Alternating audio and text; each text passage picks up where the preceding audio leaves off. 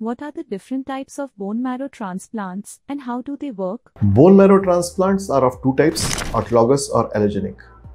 So people always think, what is bone marrow transplant? It's not same as kidney transplant or liver transplant, which require surgeons that a donor is donating a kidney or a donor is donating a liver, and it has removed and put it inside the patient. In bone marrow transplant, we do apheresis.